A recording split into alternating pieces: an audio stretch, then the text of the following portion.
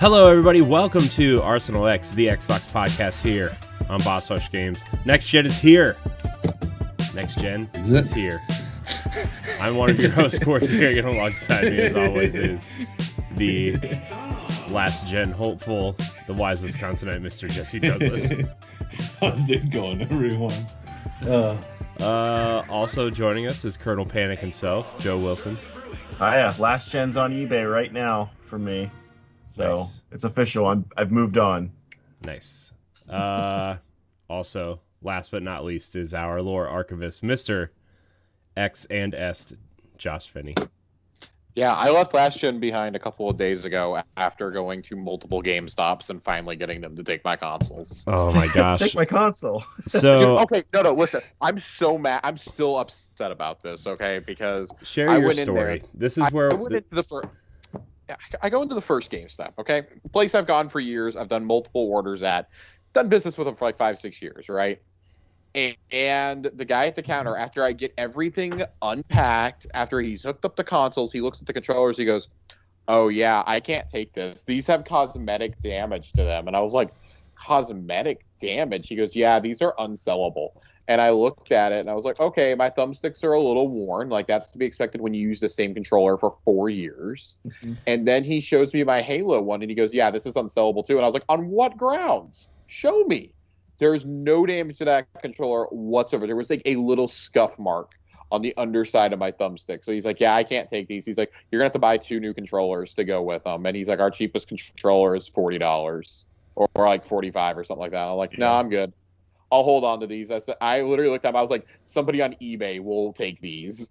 Also, And- I've bought stuff from GameStop before. Yeah. Nothing is unsellable. Yeah, I was going to say, has he I'm ever looked at saying- anything inside a I'm GameStop saying. before? No. It gets better. So I go to the GameStop down the street, right? Because, I mean, it's Dallas Fort Worth. There's one on like every street corner. It's like almost as frequent as 7-Eleven and McDonald's. Ooh. So I go down there, go in there, and the guy's unpacking them, and he gets to the white controller, and he just kind of looks at me, looks at it, looks at me, looks down. And I was like, "Yeah, do I need to buy a new controller? Like, just tell me now, because if I do, I'm going to walk out that door." And he's like, No. He's like, "What would be wrong with it?" And so I explained to him what I just told y'all about the previous GameStop, and he's like, "All right, so I'm going to play a game." He goes, "I'm going to describe the guy who said this to you, and you tell me if I'm right." So he describes it, like, right down to, like, facial features, and I was like, "Yeah, that's him." He goes, "Oh, yeah, we get complaints about that guy, like, daily. He's always got some reason why he won't take something, or he won't do like a ship to home order or something for people. He hounds them to renew their power up rewards, or like get the protection plan on discs, and like if you don't do it, like he keeps pressing it on you." He's like, it gets better." That guy's the manager of that store, That apparently. makes sense. Yeah. So I was like, "Well, that's cool. He's lost my business forever, even though it's been a reliable store in the past. I'm coming here if I have to go to a GameStop." And the guy just looks at me. This is the creme de la creme. He goes, "Dude, honestly," he's like, "just do what we do. Buy off Amazon." So the moral of the story, kids, is if you want to trade in a console, try to sell it on eBay first, or on Facebook Marketplace, or Craigslist, literally anywhere but GameStop. I only went there instead of my mom and pop shop because they gave me $230 for the Halo 5 Xbox and the 2 terabyte 1S. Yeah, I got $230 total, which not bad. I don't know how much more I would have honestly made on eBay. And the last thing I need is someone be like, "Oh, you sent me a defective console, you sent me a defective controller," especially for the limited edition one. So whatever. I got them offloaded. I bought a $200 headset that I now need to take back to the store. It's fantastic. What headset? I got the SteelSeries 9X Ooh. Nice. Oh, why did you have to take it back? because I want the 7X. Oh, okay. I don't want the fancier, more expensive one. I'd rather have the other $60 in my pocket because I'm cheap. No, that makes sense. And Fair. they didn't have the 7X in stock at any GameStop, but they had it online, so I'm going to take it in there and be like, "I wanted the 7X." I told this to the checkout man very clearly, but he was also taking 2 consoles that might or might not have been sellable. So I'm not going to argue, and I took the upsell to make him feel good. Do you ever feel like when you But I go want into my money back. when you go into GameStop, like the People's Court theme starts to play, the doo-doo, And you're just I feel like I'm gonna walk in there and like Judge Alex is gonna be sitting there one of these days. oh, they have a gavel and like, what are you trying to sell today? And be like, oh, I got these 3 consoles. And be like, let's hear from the defendant. Be like, wait, what defendant? Yeah, right. It's like I feel like I'm on trial because I'm trying to give you the products I bought from you back. Yeah, and I'm gonna spend the money. Like the way I tried phrasing it with that manager was, I was like, dude, if you take these, I swear to God, I'm gonna spend every single penny in your store right now, and probably a little extra because I want more than what this trade value is gonna cover. Yeah. No dice. He still wouldn't do it. That man would have made a profit of almost $100 off of me. Yeah, it's not gonna cut it. He's got to make at Phil least 300. Spencer is upset about this partnership, and so is Reggie. To be fair, they're the ones that made the deal in the first place. I know. So I was rather upset. Anyways, that's my story. But hey, next gen is here, baby. Both consoles are in this house. So the X and the S. I have a story to tell now. Oh, Christ. Target didn't even ship mine until Tuesday. And the original... I know. I feel like everybody that got a console from Target is very upset. Has been very upset this week. Although anybody who's getting one off of Amazon, sorry Jesse, is also very upset. So the panic that went through my brain when I started seeing the cancellation emails go out or the delay emails, I was like, oh God, please no, please not me, please not me. I get confirmation that it is shipped. I'm celebrating, and then I check the group chat. Mm-hmm. And I was like, oh no. Oh, I'm keeping this to myself. I'm not going to post pictures of it with me. I'm not going to make a birth announcement about it. I'm just going to be normal. Jesse messaged me. He's like, have you heard anything about my Xbox yet? I'm like, no. Literally 10 minutes later, I get the email from Amazon that said, well, we're working really hard to get you your console.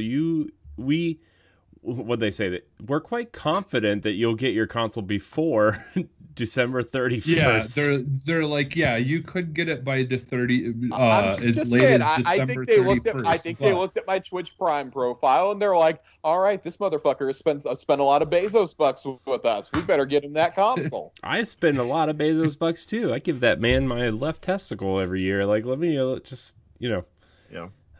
But Glad you're the right one. It's still safe and secure. Yeah, I pay for Amazon Prime and I barely even use it. So they should be kissing. They should be not only kissing but licking my ass.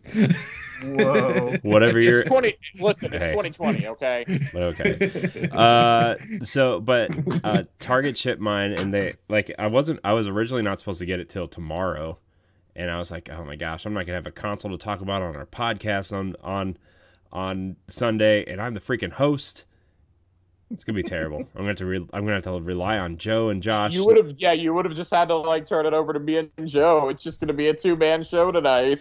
Yeah, but then it updated on Friday and said, "Oh, it's coming on Saturday." So I'm like, okay, I know, and it was going to my parents' house. So I'm like, great. I'm gonna have to drive 30 minutes there and 30 minutes home. Whatever, it's fine. Mm-hmm. 30 minutes, 30 minutes. They said my parents said FedEx usually comes to our house between 9:30 and 11. I'm like, great.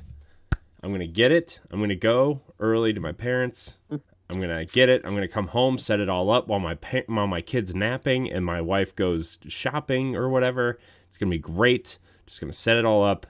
It'll be done Saturday night. Boom. Destiny. Gears Tactics. Let's go. So that was a lie. Yes, it was. At 1:30, I still haven't heard from my parents. So I'm like, all right, wife, I'm going to my parents' house. And they're playing it. Yeah. You get there and they're playing it. Like, oh, this is awesome. I mean, my dad's reaction, he was kind of interested. I'm not going to lie to you. Yeah. First of all, Tuesday I got my controller and I got everything else on Tuesday, right? Everything else came. I'm like, all right, I'm ready. By the way, side tangent. Thank God the new controllers use this damn Type-E keyboard thing that I'm never going to use because it helps me so much. I'm so glad that you bought the Sega Conspiracy Blue controller, Corey. It's a nice looking controller. It really is, though. It is. I'm going to get another one. I'm not saying it's not. I'm just saying the shade of it is exactly the same shade as the fucking Sega logo. Yeah. Which is hilarious. Wouldn't it be funny if this week Xbox buys Sega. No, it wouldn't be. Be awesome. I don't want to have a Monopoly conversation. No, I need week. a Sonic versus Banjo versus Conker game right now. Versus anyways. Master Chief. It's called Super Smash Brothers, Corey. We already have 2 of those guys in there. Yeah, that's fair. All right. Anyways, on Saturday, I get to my parents' house at like 2 o'clock. My mom offers me lunch, which is very nice, but I told her I already ate lunch. And then she offers me lunch like 4 or 5 more times. I'm like, I literally ate 2 sandwiches and like half of a family-sized bag of nachos and salsa before I got here. Okay? Not hungry. Not hungry. So we sit there, and I'm like going through some of the stuff at my parents' house. I brought home my Halo Reach statue and my Marcus Phoenix Gears 3 statue. So they're now safely secured on my shelf. Nice. So that was nice. Also, I have 2 huge Gears Lancers in my car right now. Don't really know what to do with them.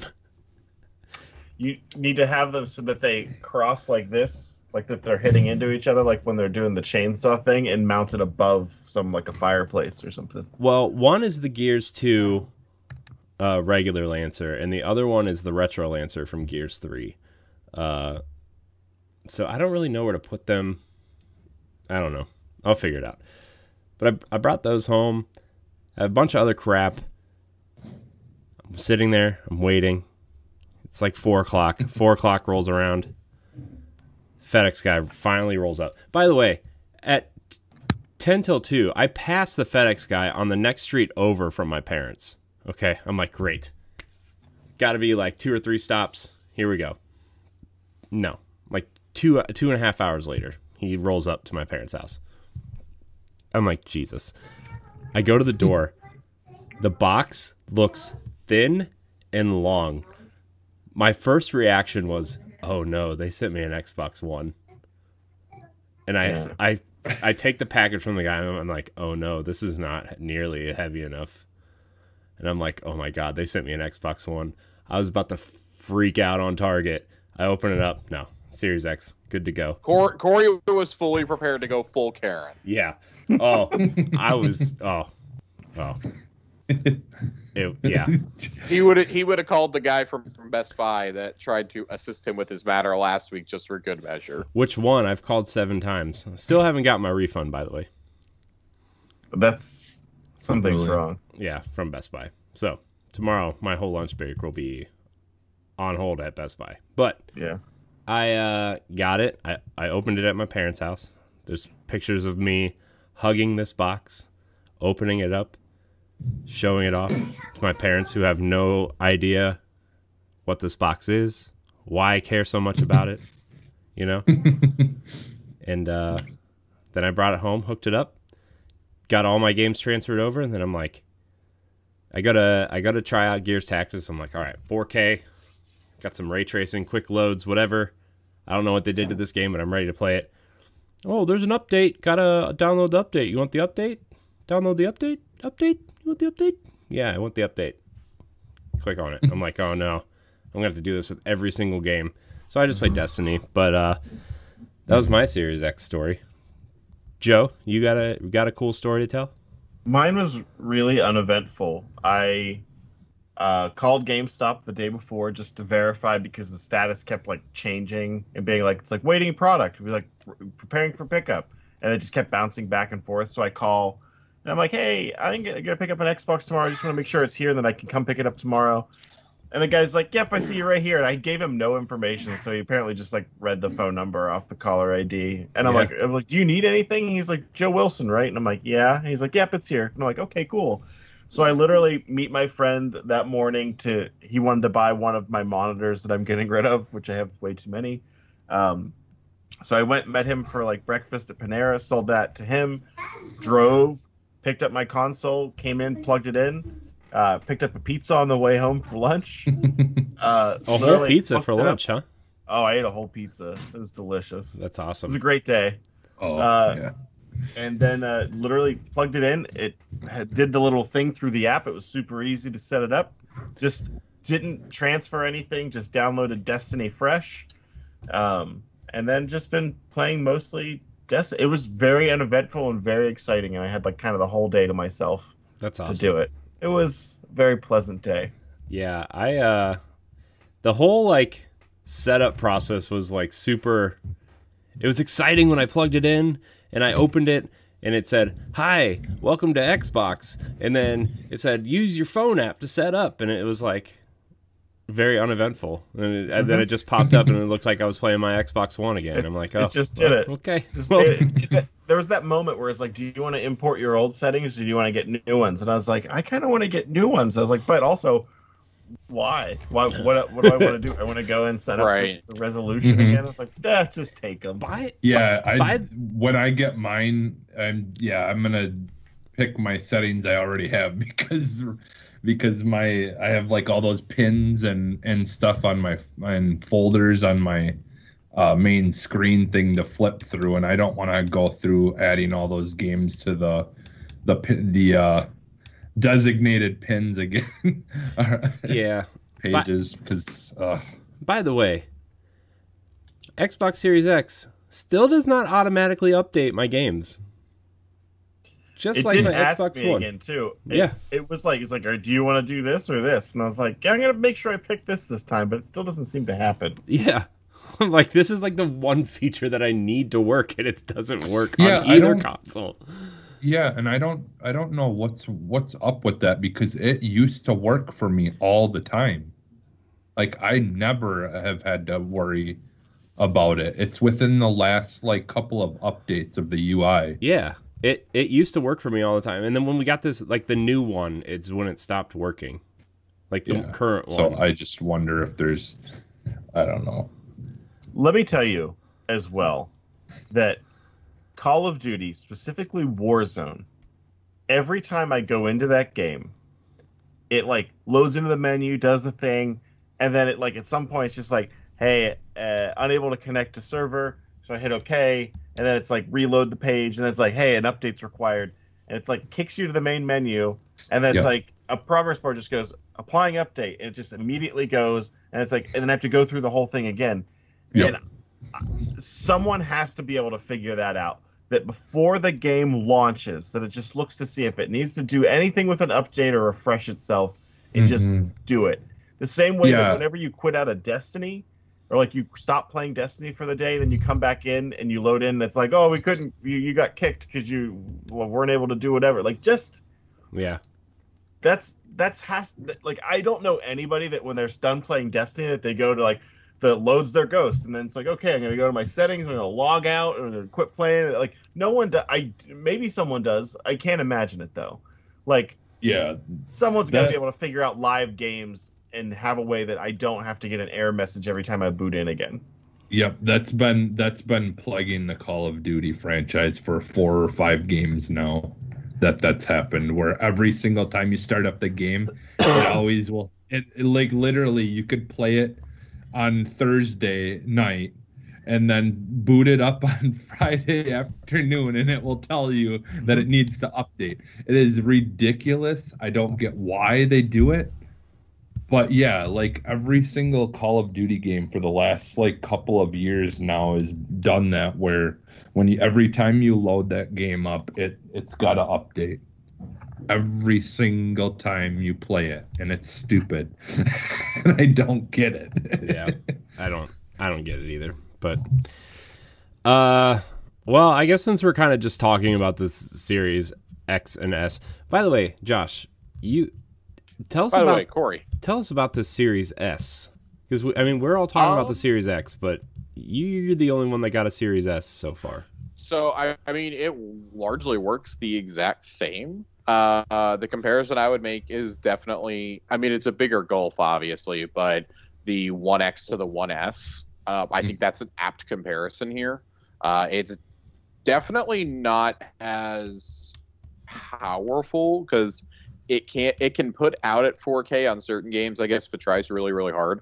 But the benchmark is 1440, obviously. Some games are even going to go 1080 so they can get that 60 frames in, which I think is pretty awesome. Like, Chelsea was playing Sea of Thieves earlier, and I was watching her play it, and it looks so fluid on there. Like, it's just like I would have booted it up on my X, except the X has the 4K. I think the biggest thing is just, man, the fast load and quick resume work on it really, really well. Almost parity with Series X. It's definitely a worthy machine, not just for people who are picking up to have an Xbox as a second console or as a Game Pass machine, but I think like in general, it's a really, really worthy budget conscious alternative to entering this ecosystem.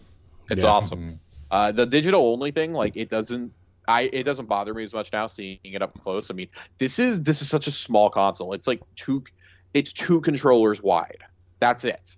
Like it's so small. I love the small form factor of that. The X was smaller than I thought it was going to be. I love it. I love just the design team. Hats off to you, man. Yeah. I'm probably going to try to get an S at some point for I was thinking the office, but I think an S would be fine in the living room and leave my X in the office on this awesome monitor to take full capability, like full, whatever.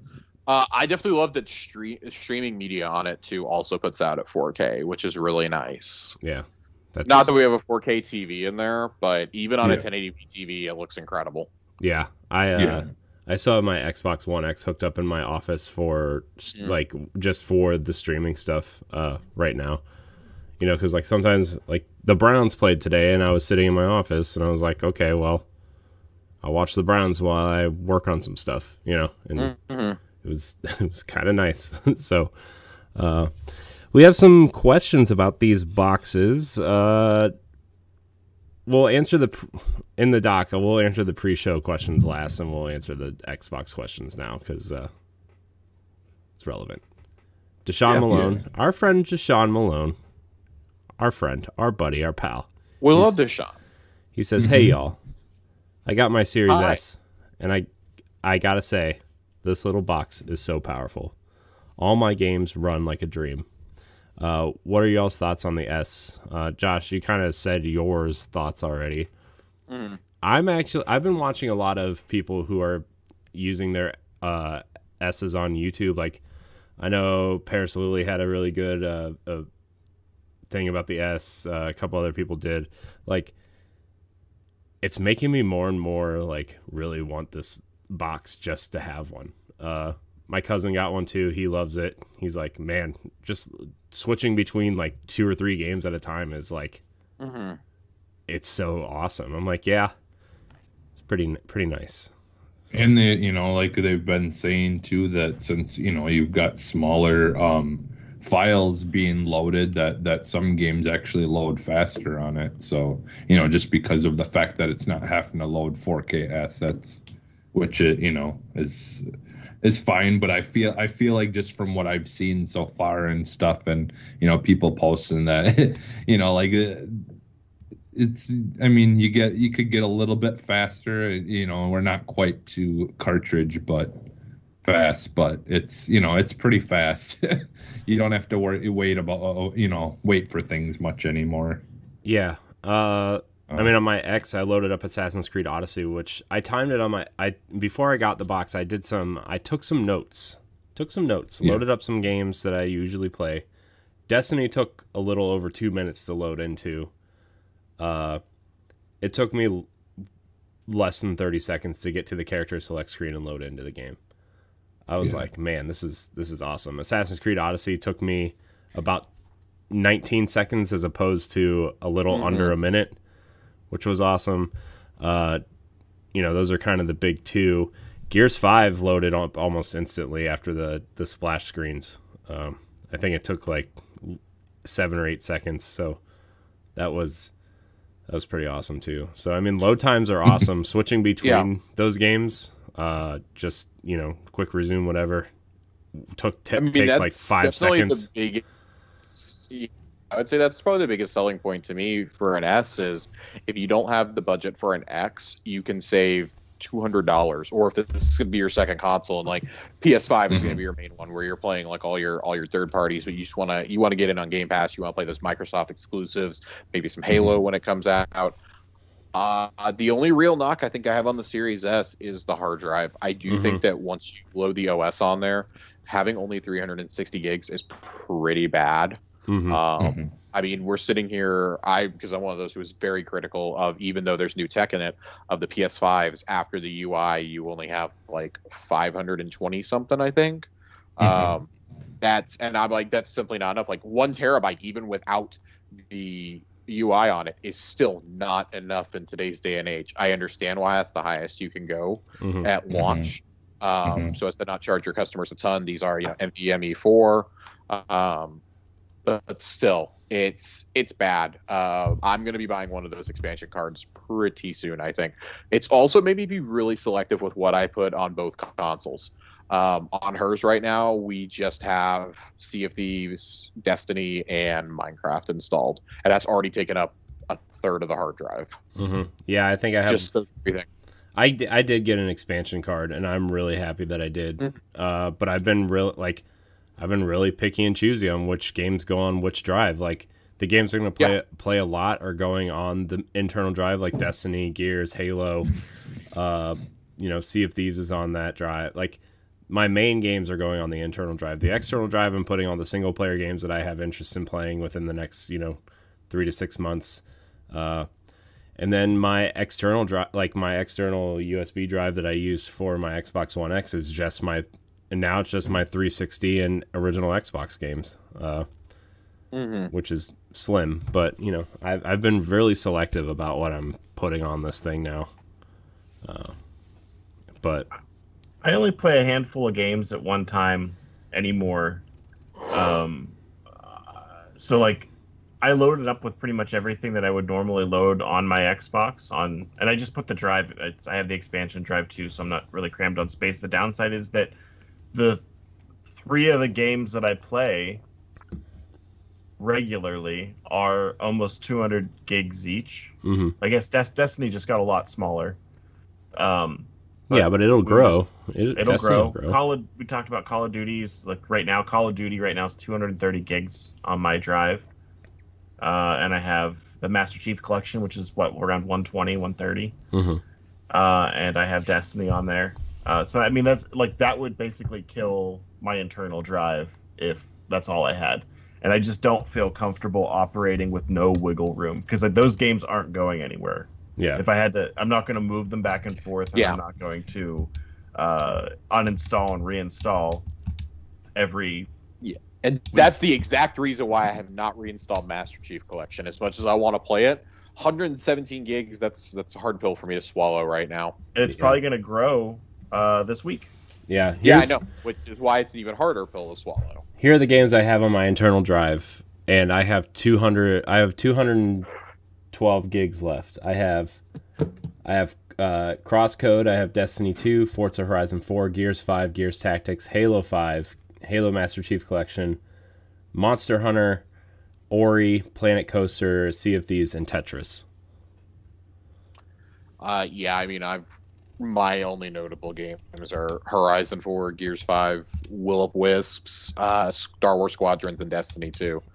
Other than that, every game, the only other like 3 or 4 games I have are all 5 gigs or under. And I've used up over a third of my drive, just barely. But still, like, next gen, like, when the next gen update for Destiny comes and when it comes for Master Chief Collection, like, I'm terrified. I'm absolutely terrified for how big those are going to be. Yeah. Master Chief Collection especially, because that's going to be, I feel like that's going to be a pretty big update. There's part of me that wants to get an S just so I can stream with my capture card, because anytime you're thinking about a capture card, they're all USB 2.0, so you're compromising in some way. And I play mostly shooters, so any of those shooters that Destiny's going to be 120 for Crucible, Master Chief Collection is going to be 120, Call of Duty's 120 right now, frames per second. Those are all things that I wouldn't be able to do if I were to play at 4K. So part of me really wants to get an S, dump those games all onto my external drive, and then bounce back and forth. But then I don't think I'd ever play those games on my big TV, because again, if I'm playing competitive, I want the frames, I want that smaller TV. Mm-hmm. So I don't know where I'm at. I really want to have a reason to buy an S, but I don't think I truly have one. Yeah. Well, I don't either. I just, it's for all the same reasons that you said, like the streaming box, put 3 or 4 games on this and just let it sit there, or use and swap the external drive back and forth between the two consoles. $300 is just such a great price point. I know. For a brand new console that can do so much for so many people. I know. It's just, man, I want, like, it would be a streaming box. It would be the box that I stream from, and it would give me more motivation to stream, so I don't keep having to carry this box back and forth. Yeah. Well, and the thing is there's, like, especially with a lot of people, like me, I've adopted playing on a monitor. I haven't played an Xbox on a TV in years now. Like, I just can't. I just don't. Like, I just don't like the latency of the TV, and it's just not as great. And the thing right now is, if you have the Series S, you have a lot of options for monitors for that can handle anything and everything that can do. And I mean, yes, the Series X as well, but there's like little to no monitors that do 4K at 120, and 120 frames per second. Some of them may do 120 hertz, but I don't even know if they actually have a 2.1 USB, and stuff, or not USB, but HDMI. But so, like, that's the thing, is, like, I was trying to look and see, like, because I would like to get a different monitor for the Series X, something that can actually, like, let me do everything to its full potential. Mm-hmm. And I'm having a hard time finding anything. It's like only TVs really right now that are available. Just get the monitor that Joe recommended me, and Amazon will send you the better one. Yeah, you can't guarantee that. I wish. Yeah. Well, I mean, my monitor that I have is still considered, like, they rank it like anywhere from 4th to like 3rd place, and like, the best monitor to get for a Series X, or, like, I've checked, like, different things online, and like, the one I have supposedly is fine. I mean, it does HDMR, it has FreeSync, which you don't want G-Sync because the Xbox doesn't support that. You're not going to get the best out of that, and you're going to notice tearing and stuff like that happening if you don't have that. But yeah, so I don't know. I guess we'll see once I actually get mine, like, whether maybe I won't need anything more, but yeah. We have a couple more questions here. Oh crap, where'd it go? All right.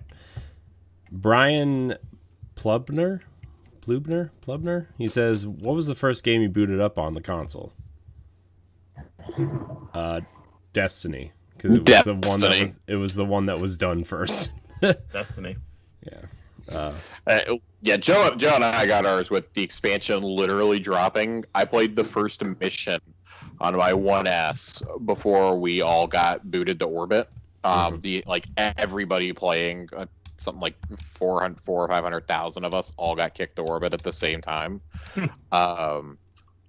I just waited for my Series X at that point. It got here maybe an hour later, and I just was like, all right, well, I'm going to install this. Forget it. I'm not going back to my 1S now. And oh man, you just can't back after that fast. Yeah, you cannot go back. Like, I have a couple games still on my Xbox One X, and I was like trying to see, like, oh my gosh, dude, the load times, like, can't go back. So bad. The uneven frame rates. No. Mm-hmm. It's like, how did spoiled. I'm like, how did you do that? Like, how did I play on this? Ugh. So It's like when I went back and I played 007 on the N64 and like explosions went off and the frame rate dropped to like 1 frame per second. You were playing the I'm like, slideshow with the explosion. I was like, yeah, how the hell did we ever enjoy this? But I do have one question for you guys. Let's say they gave you some kind of like thing that would like you could plug that new hard drive, the proprietary one. Yeah. Like they gave you something you could actually plug that into, hook it into your Xbox One X and start loading stuff onto that, preloading stuff onto that before you got your Series X. Like would if there was a way that they could have did that, would that have made it worth the $200? Network. Your network's gonna be a better option because your bottleneck is your Xbox, then not that drive. Yeah.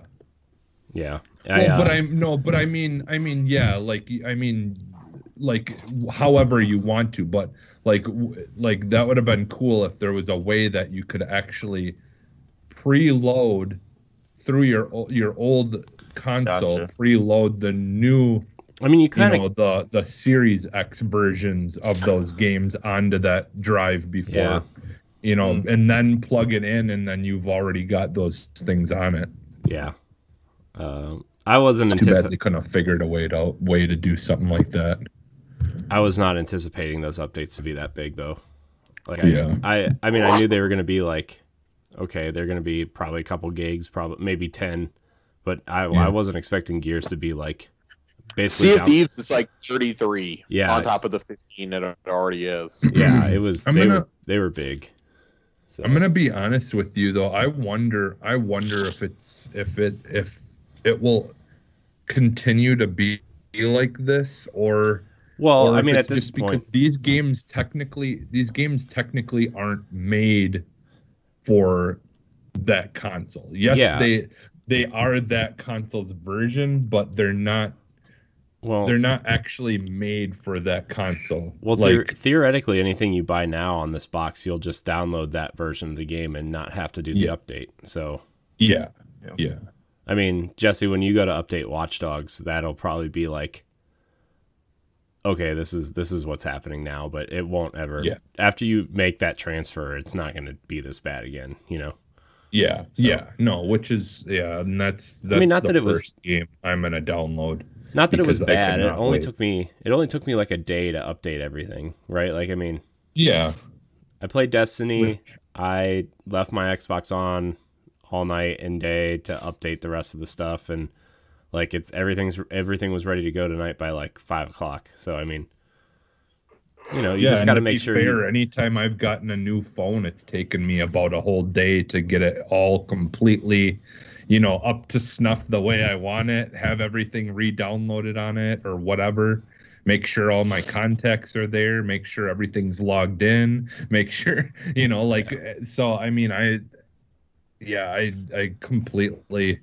Get it at this point, getting a phone a couple of times throughout my life now. I've kind of gotten accustomed to this kind of thing with technology of just like having to basically waste a whole day just to get it to where you want it. I got a new phone too. Oh, did you? I did. Did you finally get it all updated? Yeah, it was. I mean, I don't know how long it took or anything like that, but I got the new iPhone 12 Pro Max, whatever the biggest one is. Oh, okay. But nice. Insert adjectives here. Yeah. Adjective. iPhone adjective. Did it come with the Game Pass loaded on it?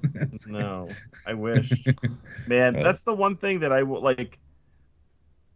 It's such a bummer that I can have the Apple TV app on my Xbox, but I can't have like the games from my Xbox on my iPhone. Like, yeah, just guys, come on.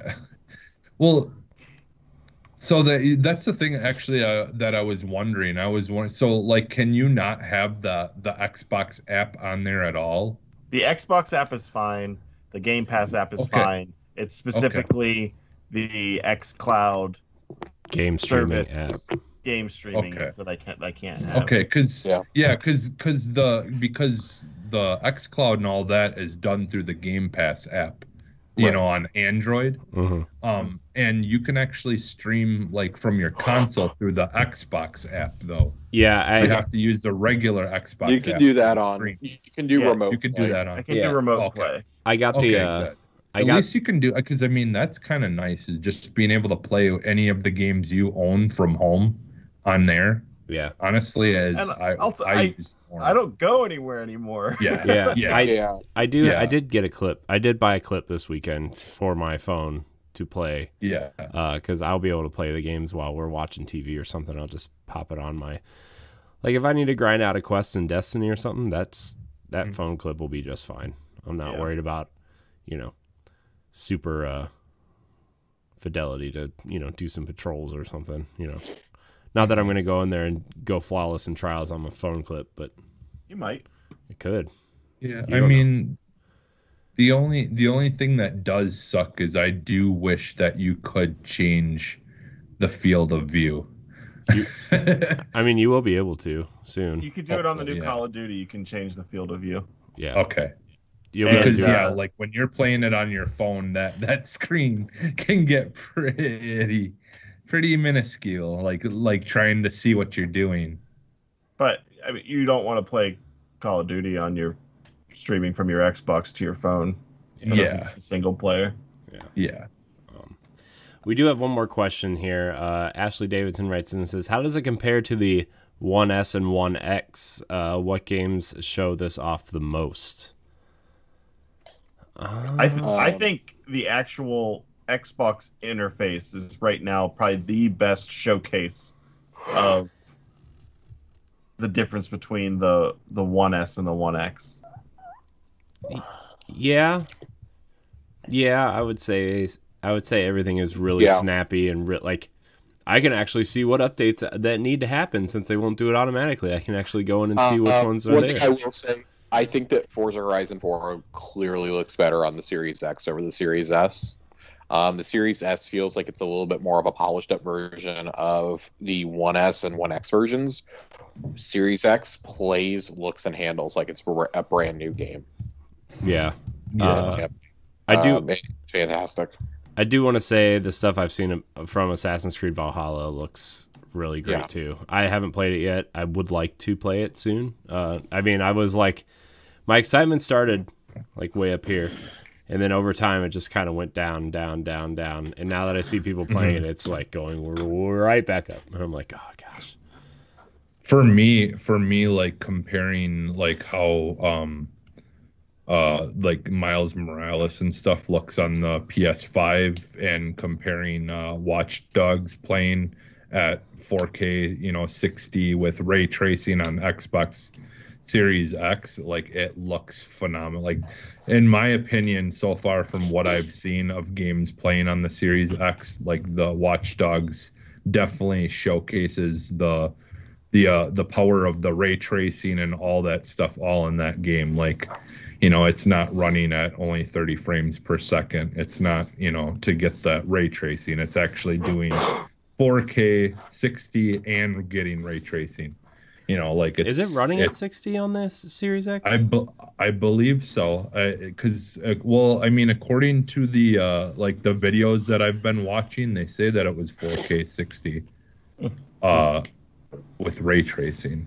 Let me check, but I could have swore that that's what they had in the thing. But anyways, like either way, I mean, like that game just like, you walk past windows and I'm playing it on the regular 1X, and like when you walk up to a car window, it's just a gray like stupid looking thing that you can't see any reflection in.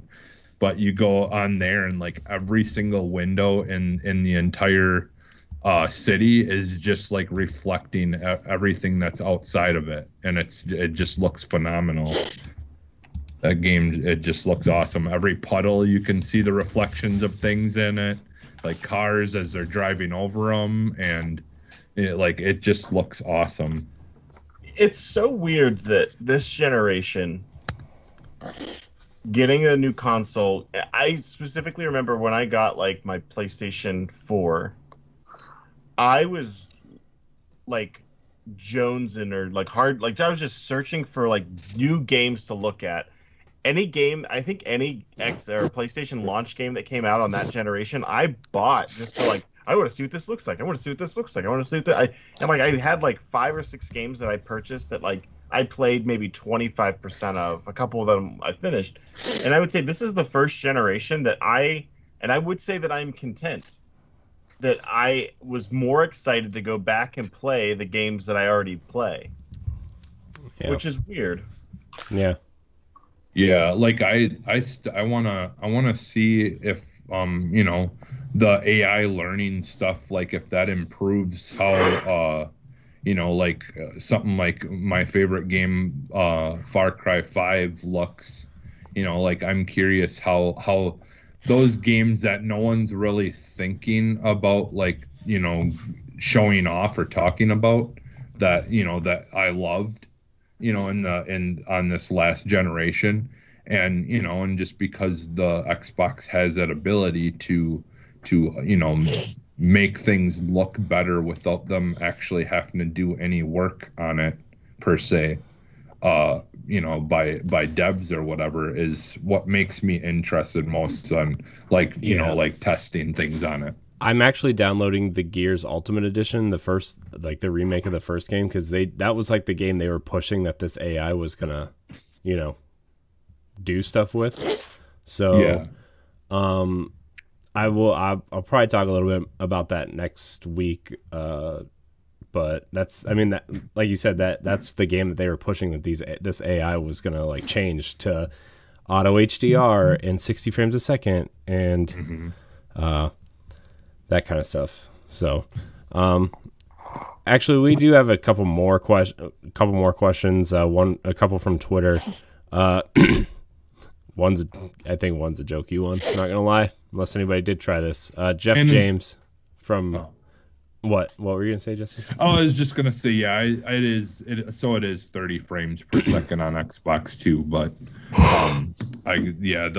that's the thing, is it's so hard. Some of those videos, they're saying stuff that isn't true on it, just I think to get attention.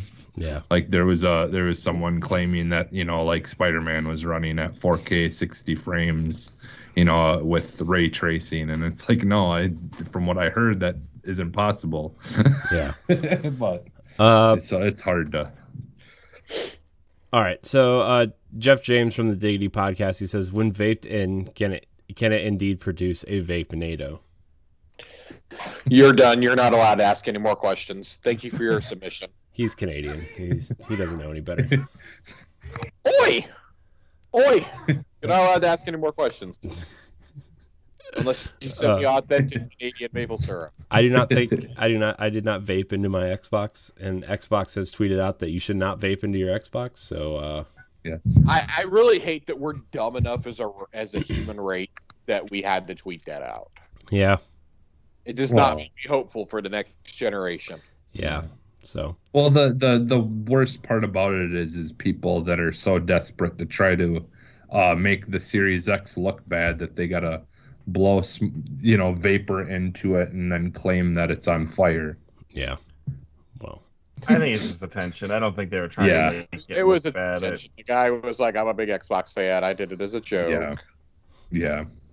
It made all of us turn our heads. So it turned my head the other way. I didn't even see it. I heard about it, but I never even seen the tweet or any of it. The flash that I had upon realizing, like, oh my God, that is a lot I spoke to. Oh my God, if it was really an electrical fire, it would look nothing like this. So, our last question about the Xbox itself comes from Austin Campbell. He's over on the on Crossroads, the PlayStation podcast. So if you're interested in PS5, I know LaRon just got one, so you can head on over there to listen to check that out. But Austin says, since the user interface on the Xbox One and the Xbox Series X is the same, does it take away from a new console experience? Yes and no. I was a little I kind of forgot I was playing my Xbox Series X a little bit because everything's literally the same. You know, like the store is the same, the user interface is the same, the settings menu is the same. So, yeah, I'm gonna say no, and this is why. At this point, yes, I know we all like to get new OSs. Do you install a new OS? And it's not meant to be a confrontational, rhetorical question. Do you install a new OS every time that you buy a new graphics card? And the answer, I think, for 99.99% of the world is going to be no. I really liken these consoles to like you're upgrading your graphics card. Like you're getting a PC upgrade. I actually really like the cohesion between the two because if I needed to jump back, then that would be great. Yeah. Which the first couple days I was doing to do transfers and whatnot, and that's still all we had hooked up in the bedroom. That of course was our streaming box in there, but. No, I don't think you need. I think the complaints about the controller didn't innovate enough. The controller didn't innovate enough. Then the UI didn't innovate enough. Like, okay, why mess with the best that you've done? I'm glad battery life. Yeah, I'm glad I like knew how to do literally everything when I turned the box on. I'm not gonna lie. I liked it. It was the first console that I've owned where I'm not hunting for things. Yeah. I instead did my hunting like earlier that day because somehow my camera got turned off and I had to figure out how to turn it back on. And it's in a really obscure setting, but no, I don't think so. Like I saw something, I think it might have been Andrea from What's Good, who said that she kind of thinks of this as like jumping from an iPhone 11 to an iPhone 12, which I don't think I necessarily agree with, but I do agree like this is simultaneously one of the biggest leaps we've taken forward and also like the easiest step to take forward I think we've ever done in gaming because both Sony and Microsoft largely kept their internal development process the same. There's a reason why they're both full backwards compatible with previous gen or with the last gen, and why Xbox can still produce regular Xbox and 360 backwards compatible titles. It's all built on the same code now, and that's huge. Yeah, that lets you port it over. But no, I don't think it's a big deal at all. I mean, even when I got my Xbox, my excitement, like I don't want to say the peak excitement, but like when I was in the store and they were like wringing it out and getting it, like putting it in a bag for me, I was extremely excited. But as soon as I got home, and as much as I wanted to like celebrate the console or what have you, like my immediate goal was like, I need to unbag this thing, plug it in, and then download Destiny so I can play a game. I like having a different menu and stuff like that, or like upgraded OS. But I want features. I just don't want it to look different because my goal, as soon as I get that on there, is like I want to just play a game. I want to bypass all of that. My personal conspiracy is that they're going because Xbox does like 4 UI refreshes a generation. It seems. I think you get a redesign of the UI as early as next fall once they officially drop support for their games coming to Xbox One. I think that you see them say, okay, hey guys, take a look at this. It's been in beta for a little while. Like preview members have had access to it, but we're going to release it to everyone now. That is, and I mean, we've talked about on Tower Casuals. We feel like the same thing's going to happen with Destiny too. A lot of things are kind of in limbo, and I'm really glad that we're able to so easily pick up from things we're familiar with for new content and new consoles, new electronics. But I definitely also see the side of, at a certain point, that is part of the excitement of a new console. Unless you're a Nintendo console, and up until the Switch, your UIs were awful. I don't know. I don't think it's that big of a deal. I would argue that the Switch's UI is awful in a different way. Worse. I would definitely say, though, I think anybody who's making a huge fuss store is good. The people who are making a huge fuss about the console UI or about the controller, like, really? Like, the Xbox One controller was pretty universally loved. and they simply made it better. That D-pad I don't want them to change it. I See, don't want them to change it. I think I actually prefer the Xbox One controller over the Series X controller in some ways. Really? Yeah, and just in like, and maybe it's just because I haven't used the Xbox Series X controller enough. You know, like the D-pad is still like a little. I'm not used to the weird D-pad that they added to it. I love it. The grip so on the much. back. I don't like controllers with the grip on the back. I love See, it. Ooh, Corey's I love describing it. everything that I like. Yeah. Yeah. I mean, look, I'm sure in a week I won't even notice, you know? It's just like I've used the same controller for 3.5 years, right? That Jesse actually turned me on to that one, the gray with the green sticks, Jesse. Mm-hmm. I've used it about as long as like we've been Yeah. doing this show, and like now I'm switching to this brand new controller with fresh sticks, and you know, But you don't have to. I know I don't have to. I have it plugged in as my second That's what's controller great. now. But I mean, I guess just my last thing I would say is I like that they took a lot of the features people liked about the Elite controllers and moved them to the regular ones. yeah, It didn't cost them anything extra. They're not upcharging them or anything. mhm. And if we're going to sit here and get upset about, oh, well, you know, controllers staying the same, I mean, look at the Dual Shocks. Up until the Dual Sense that we have now, look at the DualShock controllers. Like, those pretty largely stayed about the same. Like, the light bar notwithstanding, they stayed about the same. And the touchpad. Don't forget about the touchpad that brought up your map. What the freaking do? I have a question for you guys though about the controller. How is the stiffness on the joysticks? Is it about the same as the Xbox One, or is it a little bit stiffer? I'd say it's a little more. I think it's stiffer. It's a little stiffer. Although that could just be Which I that like. I'm used to I like. a controller that's 3.5 years old. Also, It's not only that; it's also these are brand new controllers. We haven't broken them in nearly as much as we did with the other controllers. Yeah. So, yeah. But like that's one thing I love about my you know the Pro or whatever Elite. whatever it's called. Yeah, Elite 2 is the like just being able to, you know, turn that and make the sticks really stiff. they were just really smart, and they took some of the features that people really, really like about the what do you call it? The Elite controller. Yeah. And they put them on a, common person's controller, I guess, because like I'm not buying an Elite controller. Like I'd like one, but the thought of spending like $150-$200 on a controller nauseates me. So like that's you could cool. buy a whole That's nother cool. console for that almost now. Or a memory card. Yeah, you could buy a memory card or an Xbox Series S for that. It's ridiculous. So I'm honestly still thinking about going to my local pawn shop place and see if they still have that the first Elite controller. They had it for $60 only. So Oh, wow. I was thinking about buying it, but All right, we're gonna kind of get into just some other things for the show. The stuff we normally answer at the beginning of the show. Greg Osterman III, our boy Greg. Greggy Greg 3. and his snack questions have become some of my favorite things about this show. These are all food questions. People are on the Greg food train. He says the snack train.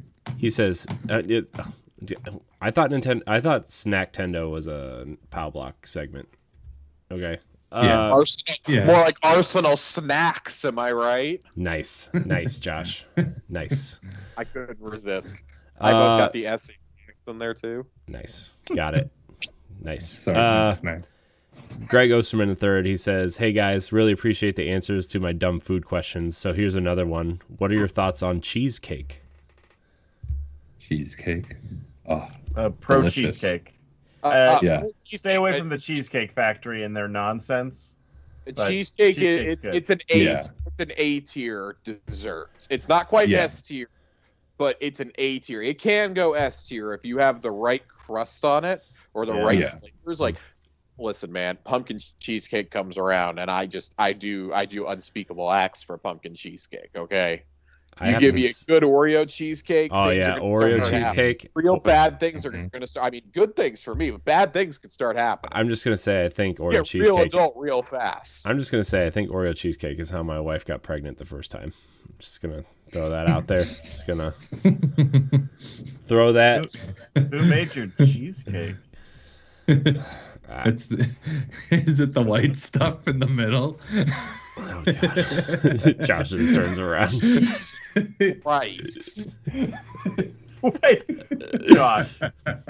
This will be great for anybody that's listening. Josh, you need to put a mirror on that door so when you turn so around, you can just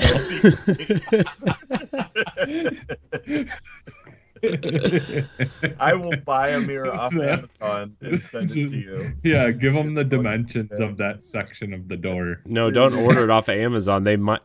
At least you'll get it before December 31st. It might get delayed until 2021, along with Cyberpunk. Oh, Sam Hall writes and he says, "What's the most underappreciated food?" Oh. Fortune okay, cookies. so when we say food, are we saying like a specific food or a food group? Like, it just says food, they're so not. But would we say like, is it a whole group? Like, are we saying that like tacos are underrated or what? Or who's like underrating a taco? Mexican as a whole? I don't know. There are horrible people out in this world, Corey. Well, I don't want to know those people. People who do not like tacos. Like a meal.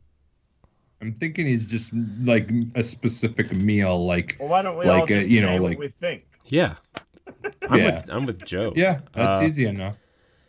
Somebody want to go first? I don't know. I'll go first. I think broccoli is severely underrated. Dude, broccoli, great vegetable. I'm gonna go one cheese on it. I'm gonna go one further. I think asparagus is underrated. I agree. I think it's great. Nope, wrong. It's right where it belongs. Where's that? What about in my belly? In the trash. Brussels sprouts are amazing. If you cook Sardines. Brussels sprouts correctly, fucking they gross. flake off. They form those little flaky. Yeah. So good. You put like a little bit of butter where they get kind of crispy, and you put some Lowry's seasoning salt on there. Yeah. Oh. Mustard seed. Yep. What? Sardines and mustard sauce. I mean, it's amazing. Real good. Or put it in there's some sardines and some oil with some jalapenos. Oh. The sardines all of a sudden. What? Hey, I'm telling you, they're underrated. It's got to be it's a Wisconsin thing. It's got to be. No, there's no cheese in those. All right, we're moving on before we get more weird. Wilson Myers, because I have nothing that can possibly top that. So Wilson Myers writes in and he says, "Hey guys, what's the most important part of a meal? The appetizer, dessert, the main portion, the plate." Really holds it all together. I've got two answers here. Okay, we can go the sensible route, or we can go the Josh route. Let's do the Josh route. I'm interested in this. The Josh route is the accompanying cocktail. Okay, like you can have a great meal, but what really accents it is your adult beverage of choice. If you don't have the right beer, the right wine, the right custom cocktail, your meal is just not going to be as good as it could possibly be, my friends. Now, the sensible route is every single one of those is equal, because if even one of them falters, you're going to have a shitty meal. I will extremely personalize my answer as well and say the most important part of the meal is the crust. The crust. Because the pizza is all three to me. Yeah. Look, the pizza. Look, okay, Joe, since we're on the subject of pizza, do you like a good dry crust with flavor, or do you like an oily, greasy, just thick, buttery crust? So, if it's me personally, I like a more hand-tossed, thinner style crust, but a slightly thick, like when you get to the actual crust part, is a little bit bigger. More of like a Neapolitan style. It's just like almost like a naan, where it's just like kind of like Mamma mia! There you go. But I would say less of the oily. I do a little drizzle of olive oil on top. But that's about the extent of the oil. I enjoy dry crust with like when I used to work at Domino's, it was like a hand toss, like when we do the hand toss stuff, like we would run it through like some cornmeal, and it was kind of like eating delicious sandpaper, I guess you would say, on the bottom. Domino's does taste like sandpaper on the bottom. Can confirm. I'm pretty sure I could sand my desk down with a piece of that cheese pizza. But did you ever like toss the dough around? Yeah. My cousin was it like that episode of The Office where Michael Scott does that and he hits the ceiling fan and it just flies across the room? Was that an accurate to life experience for you, Corey? Love it. No, but I did throw it high up that it got stuck to the ceiling and it fell down onto like the protective window where like customers come in and like stand behind. Dude, you just like you like heated that across the restaurant? Kinda. I mean, yeah, kinda. It was. Look, dude, he Jotun the pizza dough. Look, it was. I was young. Okay, it was. I was trying to impress people with my skills of tossing pizza, which, by the way, does not impress anybody. Okay, just it doesn't, especially when you work at a Domino's. Right, it just doesn't impress anybody. But I mean, listen, we all made mistakes in food service when we were young. Mine was eating a chicken tender, and our big boss walked in for the arena, and he looked at me. He just looked at me, and without skipping a beat, it's my first day of work. He goes, "The fuck are you doing?" And I just walked away from him and put the chicken tender in my pocket and kept walking. In your pocket. He's like, "Where's that kid going? Go get him back!" And I like went and stood in the big walk-in fridge and like just stood in the back of it. And my supervisor comes in and is like, "All right, come on, Josh, the fuck are you doing? Come on, get out there. Jack wants to talk to you." And I was like, "All right, just let me finish this chicken tender." She's like, "No, you can't finish the chicken tender. Throw it away and like dust out your pockets. Throw away the evidence." That's insane. Yeah, it was the first time in 2 years he had walked into the kitchen. Apparently, that's funny. We like when I was working at the restaurant. I think the stupidest thing that I did was me and my friend like took the broken pieces of crayons from out on the front like area for the kids, and I was like putting it into like the butter, the little empty butter, like where you get those little square butter packets, and I would put them in there and then set them inside the dishwasher, and it was melting crayons into molds. Like, yeah. Just for the hell of it. Just when we used to go clean the sweets out at the arena, we'd go in there to some of these places with vegetable trays. And listen, whenever you put out a vegetable tray, whether it's at a fancy place or a non-fancy place, nobody eats the cherry tomatoes ever. Like, they go uneaten. They look bad. So we were taking them, and we're up on the third level of suites. And we're throwing them down at the ice for the hockey arena. We're trying to hit them in like some of the circles or like the logos and like assigning point values if you can make it onto the ice. Security just like stood there. They're watching these tomatoes just rain down because we're sitting with our backs to the wall and just hurling them over our shoulders. So like you're just seeing a hand pop up apparently and like a handful of tomatoes go flying. We did this for weeks on end, and then finally somebody got smart and left the broadcast cameras on, and they were like scanning, and you just see like fistfuls of tomatoes come flying out of this suite, and they're like, "That's it, those are the guys," and you just like, we both just like threw our hoods up on our hoodies and took off running. Wow. So. To this day, the tomato bandits have never been caught. Oh my god! I hope my former boss is listening to this. Seth, if you see that I post this, I love you. I did not mean to cause you any problems, but I was the tomato bandit and the chicken finger person. Chicken finger in your pocket. That's a Frank Reynolds move if I ever heard. Listen, I was 18. I was afraid of losing my first real job. I was like, my god, I'm gonna get fired on my first night. You were gonna get rid of the chicken tender. You're gonna eat the evidence. I didn't know what to do. I just shoved it in my pocket and walked away. I love the thought of you on the Who Wants to This Be guy a looked like Billionaire Carmine set. Falcone from Batman Begins, okay? The lights go down. You're sitting face to face with another person, or you get to keep your job or chicken tender, and the music's dun dun dun dun. You're I don't know. That chicken tender looks pretty good. It's like that. It's like that last episode of The Mandalorian where. Whoa! Spoilers! Whoa! Yeah, when they eat the. No, I'm not. I didn't say anything, and if you haven't seen it, it won't make any sense. But if you have, by the way, this season of The Mandalorian, very good. So good. Very good. I did not expect them to have an Arby's tie-in. That was weird, but I'll go with it. Oh, just go with it. All right. Well, we've got about 10 or 15 minutes left here. Let's wrap the show with what we've been playing. Joe, I'm going to go your way first.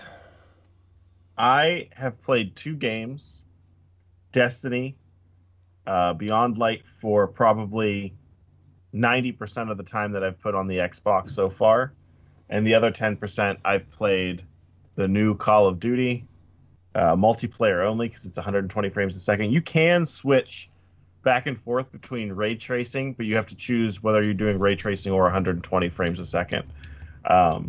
So I haven't even tried ray tracing. If I play through the campaign, I'll probably turn off the 120. But that's all I've been playing. Destiny is, we've talked about this online, and you guys talked about, but I like it. I like Beyond Light so far. I have a feeling there's a lot of stuff in the pipeline for it, but that's going to be my jam for probably another week or so. Next week I'll probably dive into Master Chief once it gets the update. What's that? 17th, I think it comes out. Yeah, it's Tuesday, Wednesday, Tuesday. one of those days. Tuesday. Yeah, I'll probably jump in then. So when you guys are listening to this on podcast services, it'll be live. There you go. How is Call of Duty, by the way? I've only played the multiplayer, but I really like. I mean, it's exactly what you think it is. It feels very like the last Call of Duty in a lot of ways, but there's a momentum, and it feels so much faster than the previous Call of Duty, in a really good way. I like how it feels. It feels like there's more of a weight to things. I like it. I'm really digging it. I played a lot of the beta though, probably way too much. Nice. Jesse, we're gonna go your way next. Are you still playing Watch Dogs? I haven't played a whole lot of it though this week. Actually, before the show I played some Trials for a little bit, just because if you like, it's Trials Rising. If you like, just crazy, weird, fun games, Trials Rising is such a good game for that, especially Burnout, the old Burnout games. If you like that kind of stuff, just the fun, crazy nonsense. I was playing this one level where all it is you're riding on the bike, and then you got to drive into the exploding barrels and then try to aim your guy up with the next exploding barrel to just try to see how far you can blow them up down the line. And so it just keeps on, you just keep on trying to hit the next exploding barrel and just see how far you can blast them, and that's all the map is. That one thing is just seeing how far you can get them to go. So I was just playing that for a little bit. I've been playing Mortal Shell. If you like Dark Souls type games or whatever, definitely give that a try. Mortal Shell, it's pretty decent, and I like the changes. Watch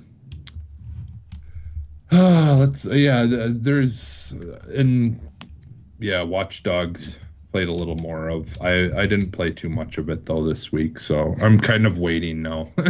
It sucks though, because that's the only thing that sucks, is I don't know how long I'm waiting to be able to finally play these and on the next console. But But yeah, like the nice thing with Watch Dogs though is literally every single person that you can recruit is basically is just done like 2 more side missions that you can do to recruit them, sometimes more than that. And since everyone can be recruited, like literally the side missions on that game are infinite, because you could just keep on just doing that and play, thousands of hours and never even actually play the story. in theory. So I've just kind of been doing more stuff like that basically on that game, stuff that doesn't really matter a whole lot. And just, but still I'm finding it fun. It's fun just traversing through the world and just like finding weird things going on, from, people playing the saxophone in like the middle of, some kind of area, to people sitting down playing hippie guitar music and just sitting and listening to them play music or whatever. Like it's got some of those things similar to like what GTA 5 has, like where there's just weird things going on in the world that you can just kind of come across. My favorite thing to do though is to wait and like look for when like the police and stuff are pushing people down to the ground and handcuffing them, and then they go to call in the like what's going on, and then I just go run up to the people and then unhandcuff them and then stop the cop from being able to chase them back down and handcuff them again, because they won't go after you if you do that, which is kind of weird that you can just go and unhandcuff someone and they don't go after you then.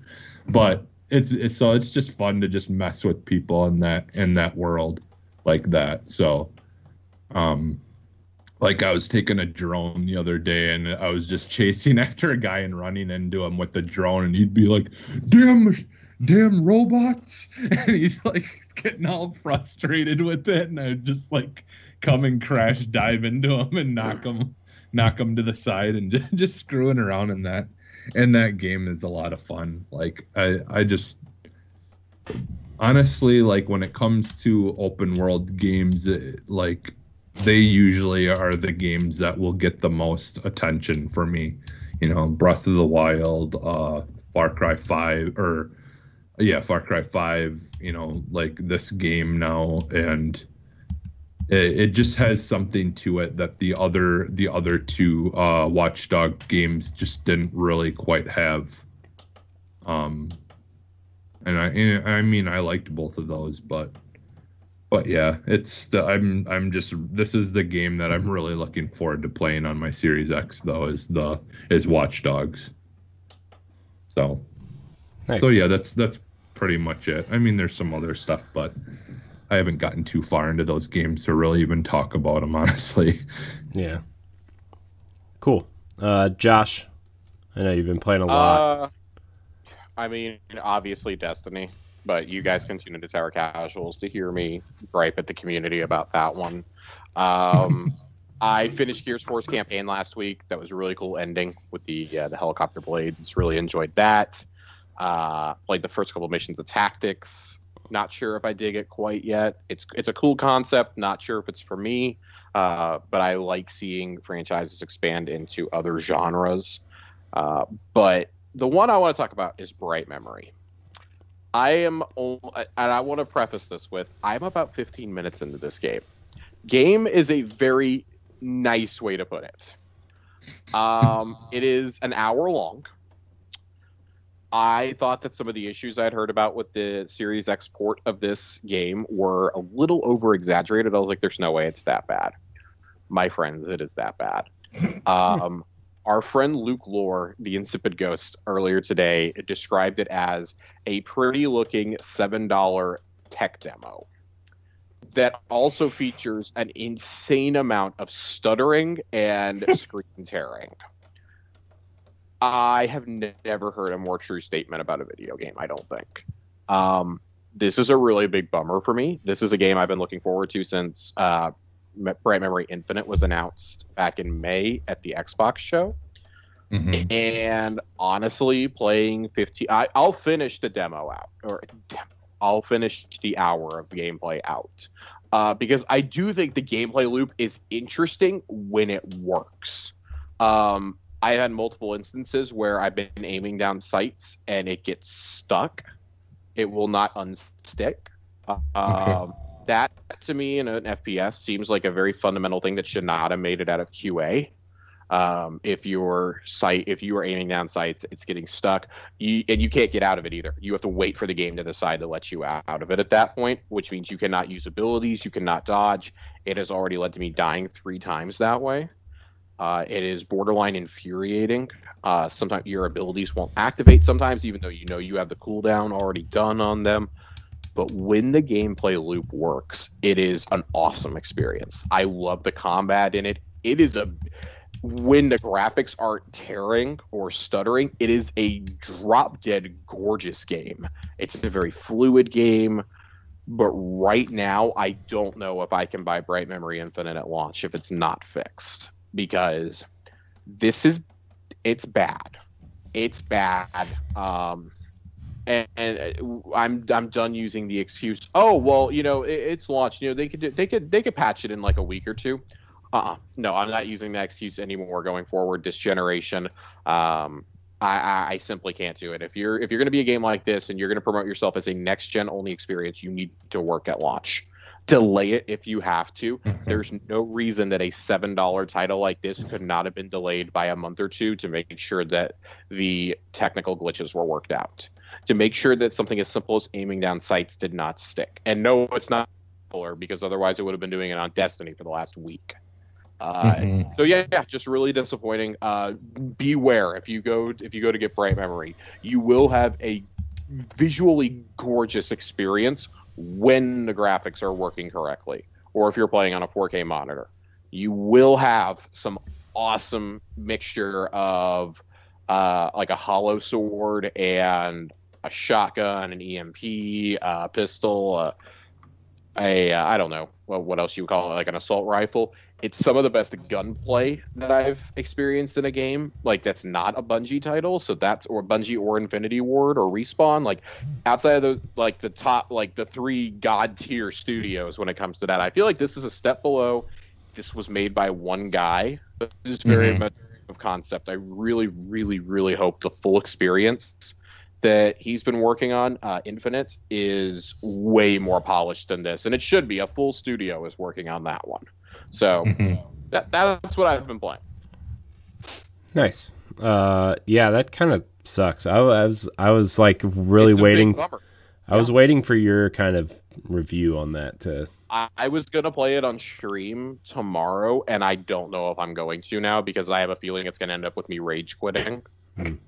If it freezes up on me again, and keep in mind, I said I played about 15 to 20 minutes of this.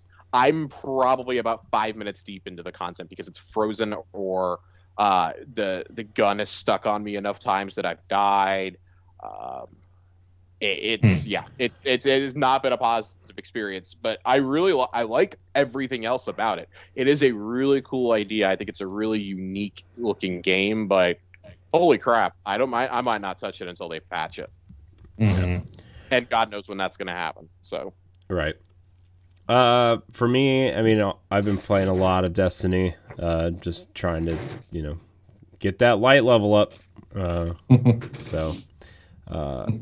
I've dabbled in a few other games like Gears 5. I played at 120 frames a second on my huge TV in the living room, and I'm like, I had a headache at how fast that thing was moving because I had never played anything that was that smooth at that high of a frame rate, like, ever. So, I mean, it's Gears 5. It works. It looks real pretty. Batista in the campaign is real weird. So, I switched it back because as much as I like Batista, I think if they were going to use him, they should just remake the other games with him in it as Marcus. But at this point, what are you going to do? The Gears Batista. Yeah. Yeah. I mean, seriously. So I played a little bit of that. I kind of just jumped around playing different things. Forza looks incredible. It looks like a brand new game. Yeah. It looks and plays, like I said earlier, it looks and plays like it's a brand new title. Yeah. Holy God. Yeah. I was like, oh my gosh. Load up the Lego expansion, and it's in full 4K 60 frames is one of the most ridiculous things I think I've ever seen. Yeah. So Forza looks amazing. Gears Tactics, I played a little bit of the first mission, but we were having some issues with some things around here today. So with our power going out. So also the Browns were on today, so I didn't really play a whole lot. I wish I would have skipped watching the Seahawks game to play. Yeah. I saw your tweet. I'm afraid to ask. Every single year we start talking about Russell Wilson as an MVP candidate. He does something stupid like throwing 3 picks in a game. You can't do that, man. You just can't do that. I don't care if you are on pace to throw the most touchdowns in a season outside of Peyton Manning. Like, you can't do that. You literally cannot do that and still win the MVP. It does not work that way.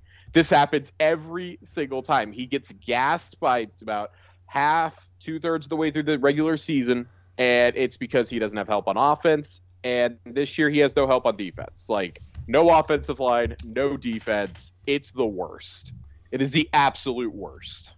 Yeah. I'm mad. Yeah, I'm real mad. We have dropped 3 straight games. 3.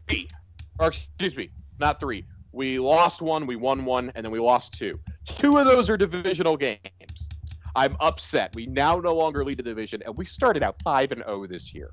5-0. I'm upset.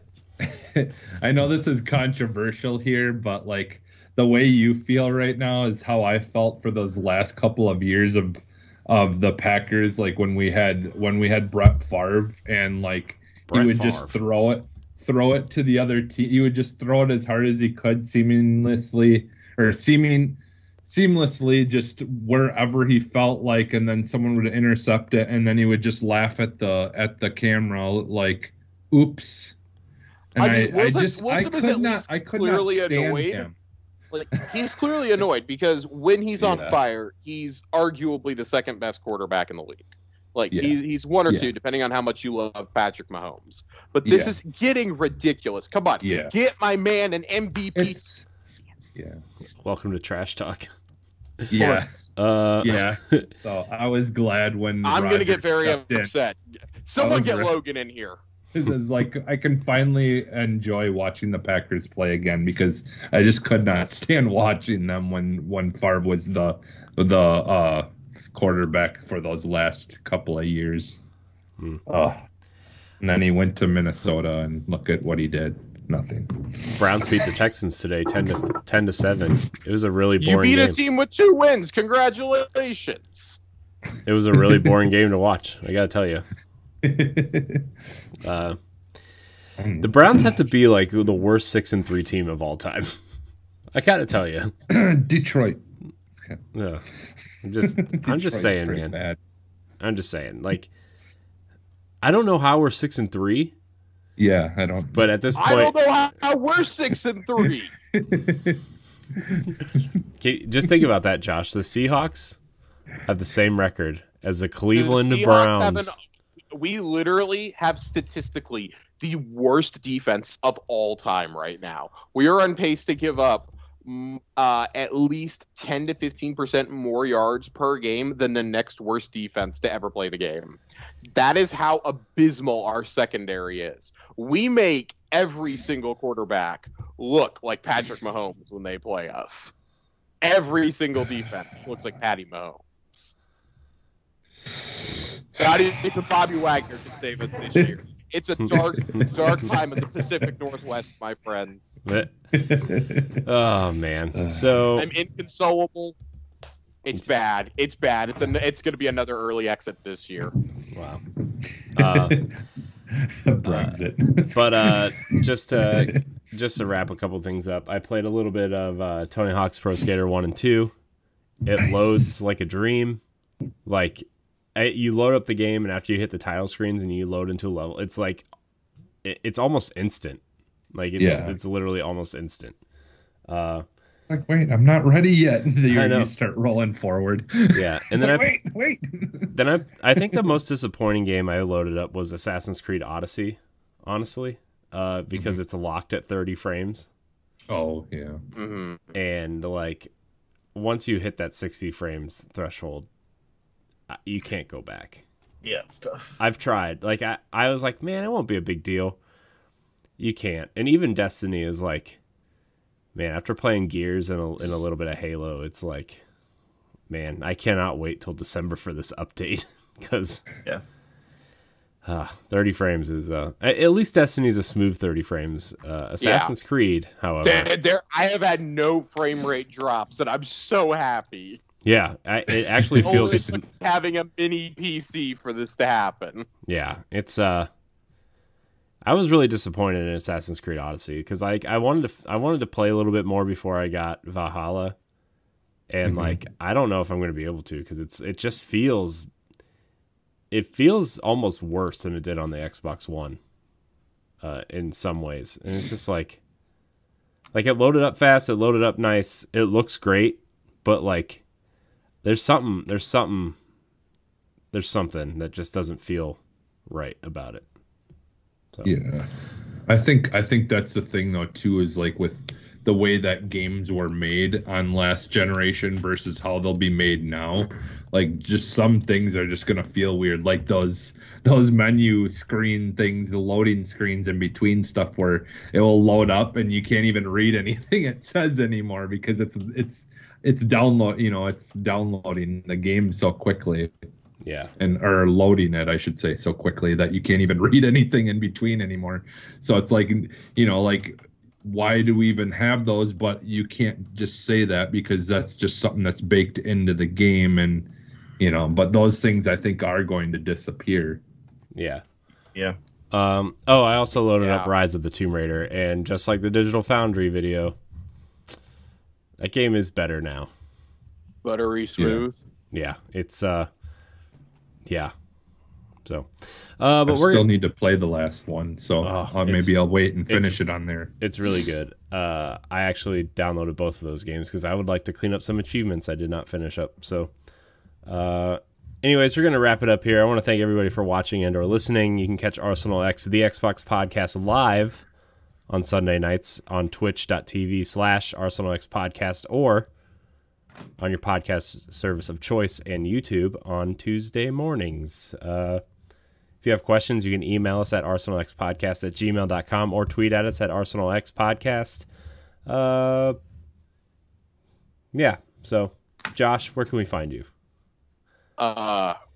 Every Thursday night on the Tower Casuals right here on this channel, or posting up on Fridays to your podcast service of choice, as well as on Twitter and Twitch at @Josh_Finn with 2 N's as always. We're going to play a lot of Destiny this week. We might suffer through some bright memory depending on how much I hate myself tomorrow morning. If not, we're just going to play a whole lot of Tetris Effect and simulate being baked together. Maybe that's what I'll play tonight is Tetris Effect. I haven't had a chance to play it yet. Dude, it's so good. I have not been this in love with a puzzle game since Luminous on the Vita. Oh man, Luminous was such a great game. I bought a PSP, and that was the first game I got. I didn't know how good it was. I just got it because people were like, you like really unique music and you like puzzle games, you should get it. I am not ashamed to say I bought a Vita almost exclusively for another Luminous game. Yeah. Speaking of Luminous, that Switch port was not great. I have the port. I actually have it on the Switch. I really like it. Oh, it just didn't feel responsive when I played it. As responsive if you want a true Luminous experience, download it onto your phone. The free one on phones is fantastic. Oh boy. So the Tetris Effect, is it the same game as the PlayStation 4 one, just with added features, or the visuals? The multiplayer is exclusive, a timed exclusive for now. Okay, so the visuals during the songs when you're playing like the story mode and stuff are all the same as the PS4 one? As far as I'm aware. Okay. So, I don't know. Like I'll be honest. That is another game that I played, and I was a little underwhelmed with that game. I mean, like, I love You're Tetris. crazy. It's pretty Tetris. What do you want? Tetris game. It's an amazing Tetris game, but I'm talking the songs, like the songs that are playing during the music, or because there's only one song that you need in Tetris, and that's Music A from the Game Boy. Not version. in there. Okay, but it's not in there, is it? I don't know. I haven't played it yet. I don't know. I liked the jazz song and the first song on Tetris Effect, and that was it so far. Jesse, where can we find you? You can find me almost everywhere as Phantom NXS, including now soundclick.com. If you search Phantom NXS, you will find music there that's better than the music on Tetris Effect. Joe, where can we find you? I'm going to ask everyone to check those show notes for my information. Classic. You can find me at I am Corey in HD on Twitter and Instagram. You can find me at Corey in HD on Twitch. As I just realized when I was switching some things around that I had the wrong Twitch link in there for like probably 100 and something episodes of all of our shows. So, whoops. It's fixed now. So you can check me out there. Probably starting this week. I also want to thank everybody so much for watching and or listening. Check out our family of shows. Nintendo Power Block, Crossroads, the PlayStation Podcast, Tower Casuals, the Destiny Podcast, and of course, the Boss Rush Podcast. Also, remember to like, subscribe, share, rate, and review wherever you catch this show. A good review and a good rating might get you an entry into something soon. So, I want to thank everybody so much for watching. Until next time, we love you. Goodbye. Bye. I hope you find your dad. Whoa, that got dark. Bye.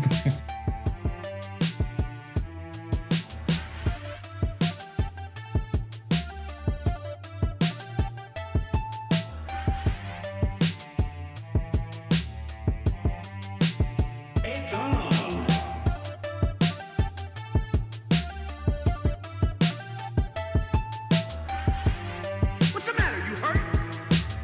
Hey, bro.